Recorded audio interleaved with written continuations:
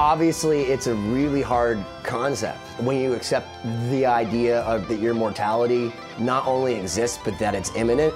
And for me, the thought was maybe be a little happy about it. Like, maybe this is the end, but is it?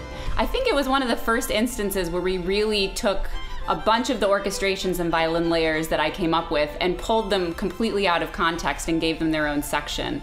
So I think Acceptance is kind of the perfect track to really showcase what's going on all the time under all the Lost Symphony pieces. Just these extensive layers of strings and counterpart melodies and different rhythms. It really highlights Siobhan's masterful string arrangements with Benny's piano playing. And it's just a really great, emotionally satisfying way to cap off the 3-song arc.